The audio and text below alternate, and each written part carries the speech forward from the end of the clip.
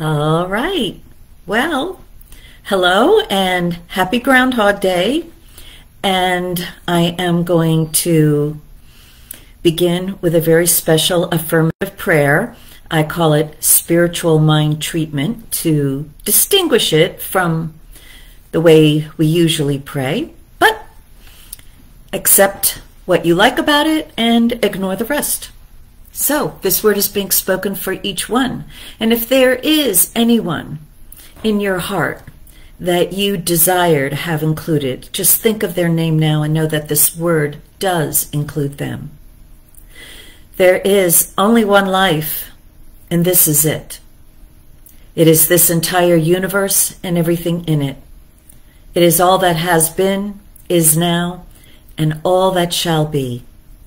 And each one is right here, right now, fully present, realizing that all of this life is here now, all of it.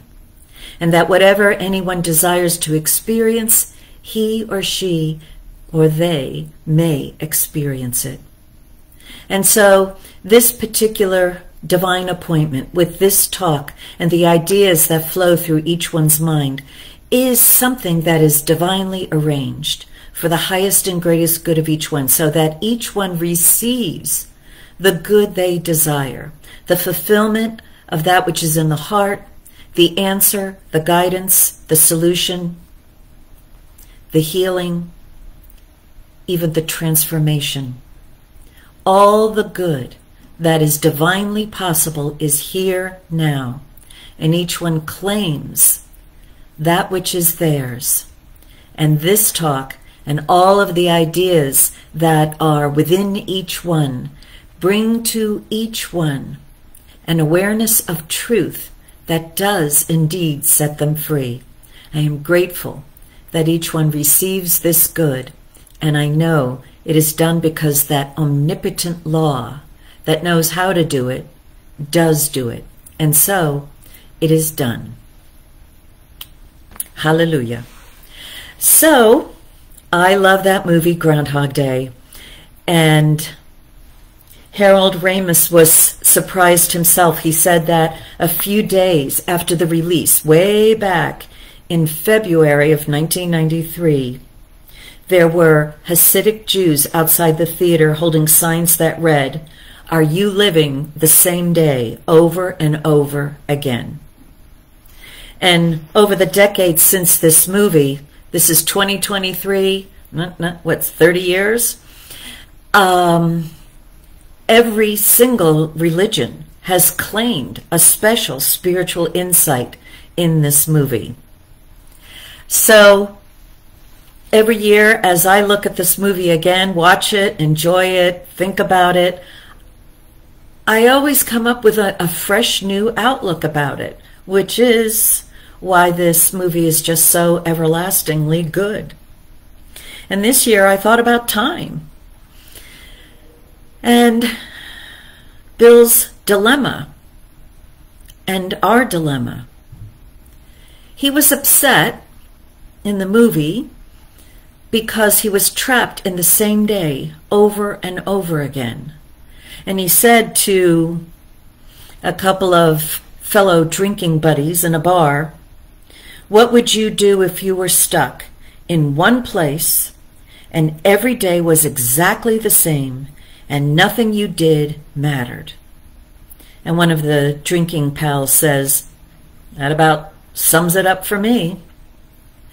And so we do feel like we're living the same day over and over again, or actually having that same experience over and over again.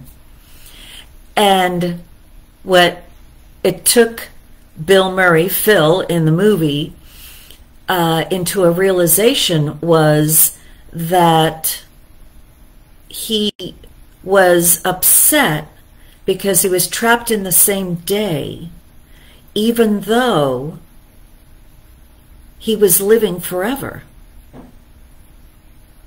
And for those of us who are not seemingly trapped in that same day, we might be looking at our lives as being finite and wishing we could live forever.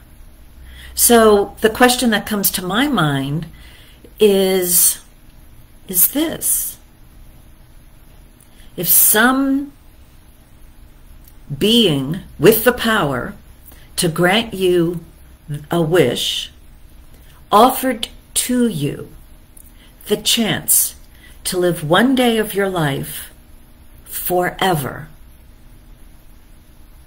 or not, the only catch being you don't get to choose the day.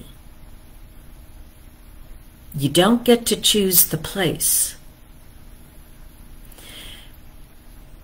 Would you choose it? And how about this? Would you choose it if you were also told that the day that you would be trapped in is one of your generally lousy days, one of the lousier days of your life? Phil says, why this day? In his mind, being stuck in it, it was the worst day of his life. And then he recalled another day where he was on vacation on a tropical island and he was with a woman and they made love in the ocean. And he's like, why couldn't I have lived that day over and over again? Instead, he's not even in his own town, in his own home. He's living this day trapped in Punxsutawney, which he hates, and it's winter.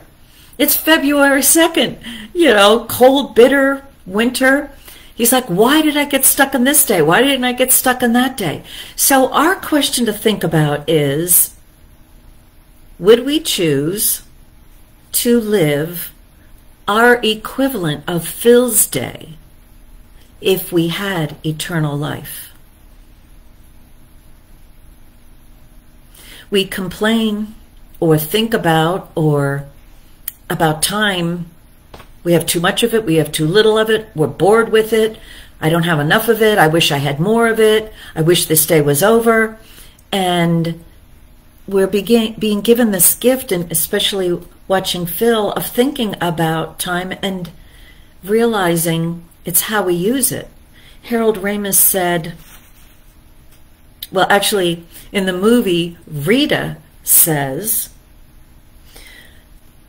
when she finally gets Phil's predicament and that he's stuck in this day and she really gets it and that he's miserable in it, she says, sometimes I wish I had 1,000 lifetimes. Maybe it's not a curse. It just depends on how you look at it. And of course, that's true of everything. Whether we're stuck in the same day and stuck in a lousy town, or we're seemingly living different days, it all depends on how we look at it. So how are we using this gift of time? Harold Ramis said he thought the point of this movie was that you can live better, that you can have a better life, and you can change. And when you do change, you get those rewards that you think you want from life. Nothing on the outside has to change. Now, in our particular teaching, the science of mind, that's what we teach. It is done unto you as you believe. And nothing has to change.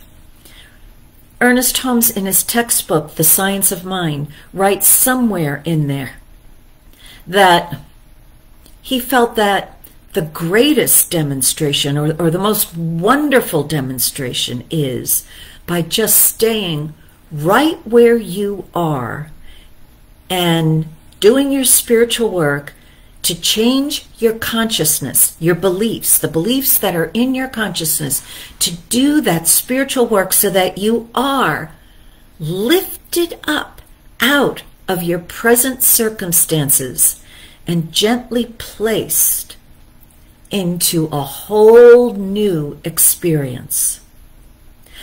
I love that statement that he has in the textbook, and I have chosen to demand that kind of transformation in my life. And there have been times when it actually has happened, when I have sat in my room, maybe for 2 or 3 days, studying the spiritual truth written in the Science of Mind textbook, contemplating, doing the spiritual work, I call it spiritual mind treatment, to change my beliefs, And going back to what spiritual mind treatment definition is, for me, it is changing. I'm doing a prayer with the intent of having that divine law, that divine presence, call it God, call it that greater power, whatever it is, have it not change my world, to change what I believe about this world.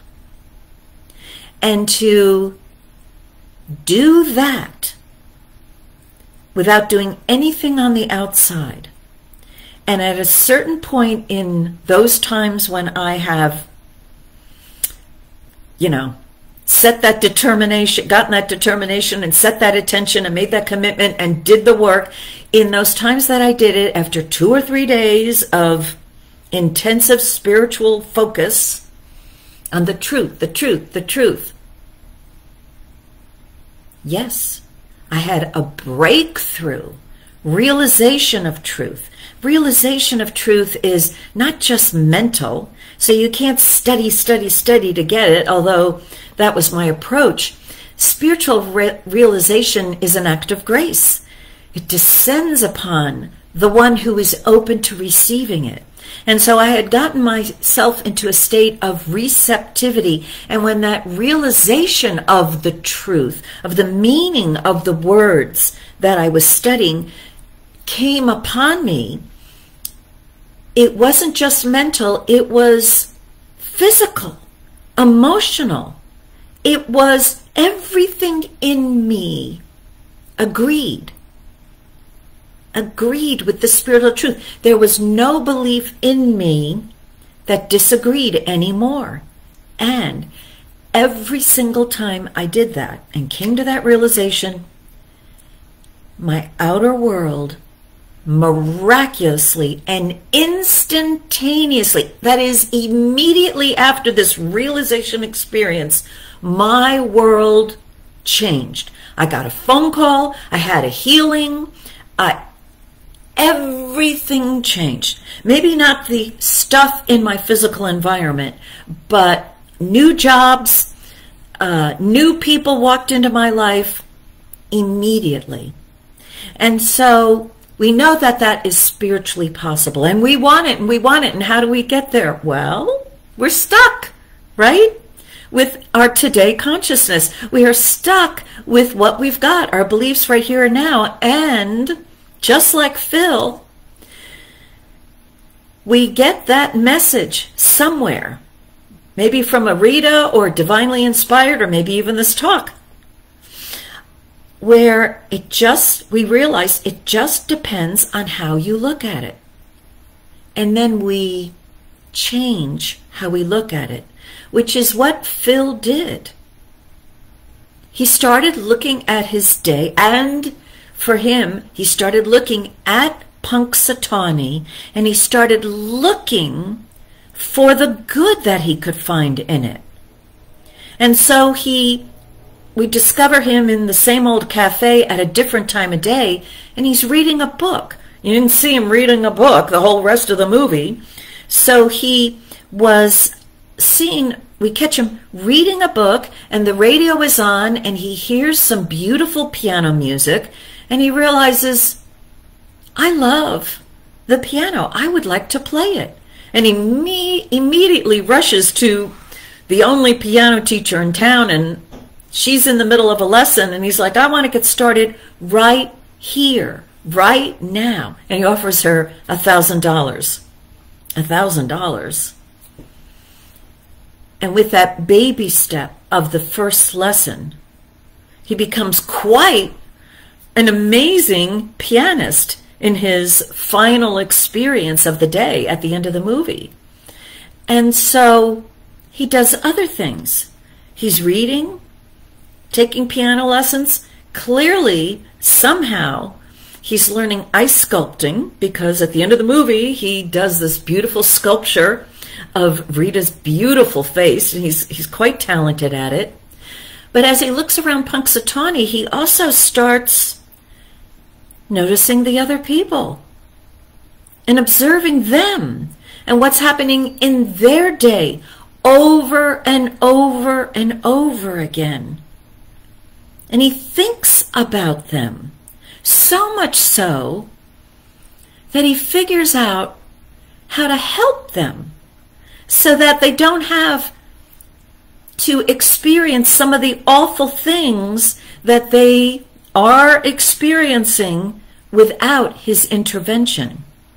And so we see him walking up to a carload of elderly women who get a flat tire and they don't know what they're doing, and he zooms up there with a jack and another tire, and he says he's right there before they get out of the car, and he's like, ladies, I'm here to help you. I happen to have a jack and I happen to have a tire. I'll change your tire, no trouble whatsoever. Now, what does it matter to him whether these ladies get their tire changed by him, or they have to wait or get upset, or who knows what they did, because we never get to see what they do without his intervention, but we know at the very least it's uncomfortable. It's not life-threatening. But he sees that he can do something. And he even plans the timing of it. He thinks about them so much that he has to, that day, arrange to get the jack and the tire and be there at that moment to help them. Why? And we also see him with a young boy who's climbing a tree, and he falls out of it, and he realizes he's like a couple seconds too late, so he runs and he catches the kid. And the kid doesn't thank him. He gets nothing out of it, and his back hurts, having caught this heavy little kid. And yet, he does it again and again. So, what is it? The question for us, what is it that we do with our here, our now, where we are, with the people we've got to deal with? What are we doing with it? Our theme for the year is being here now and knowing that our good is here now. No delay, no waiting for it. And we begin with the end in mind. And what is that end? With Phil, there was no end, right? He's going to live forever, but he discovers that every single moment of this one precious day matters to him. It matters to him. He had lived it, 10,000 times, where it didn't matter to him. And he saw that it didn't matter to anybody else when it didn't matter to him. Oh my goodness, when every moment started, I can't believe I'm tearing up, but there it is, right? When every moment started mattering to him, at the end of this last glorious day, we see that he matters to everyone whose lives he touched. And he touched quite a few.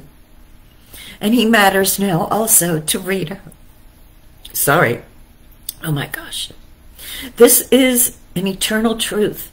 And so what we can all take from this, and what I'm taking it from it today, is it doesn't matter whether we have enough time or too much time. It doesn't matter if we have eternity or the next moment gone. What matters is we are here now in this moment. And this moment matters depending upon how we perceive it. If we perceive this day as a throwaway day and throwaway moments that don't matter, then that's what we get.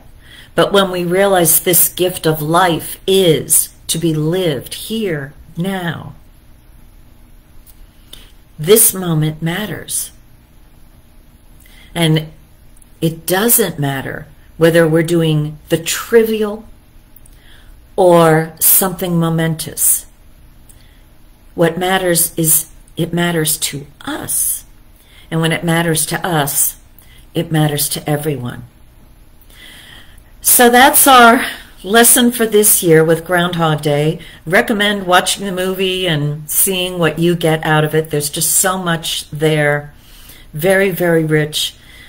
Because all of us have been given this gift of life, and all of us are trying to figure out how to live our best life. It begins now.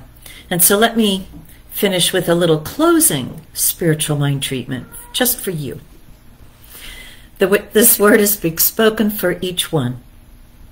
This gift of life is given, and each one accepts it, is aware of it, and recognizes its value. And each one has a whole new insight about this gift of life here, now. And each one is more aware of all of the options, choices, opportunities that are here, now, in this moment. And each one, with greater wisdom than before, chooses to perceive this moment in a deeper, richer, more wonderful way than ever before.